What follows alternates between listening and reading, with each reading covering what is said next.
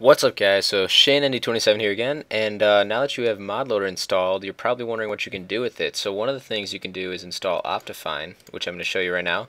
And if you didn't install ModLoader, you missed my last video, just click here and it'll show you how to install mods for Minecraft, or the capability to add mods to Minecraft. So here we have Optifine, and this basically lets you almost double the FPS of Minecraft if you use it right. So if your Minecraft's lagging, or it's screen tear, you have to turn your render distance down. This is could be your solution. Makes things look a lot nicer.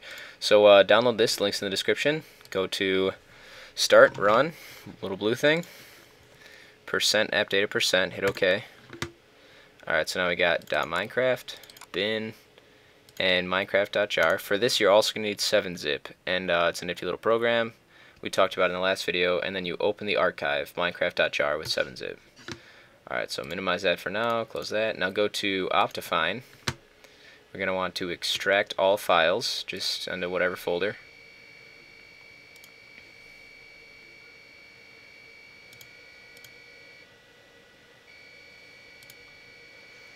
And basically we're just going to drag and drop the extracted files into the minecraft.jar as soon as it's done here. Alright, there we go. So just highlight everything, open up the 7-zip, and drag and drop.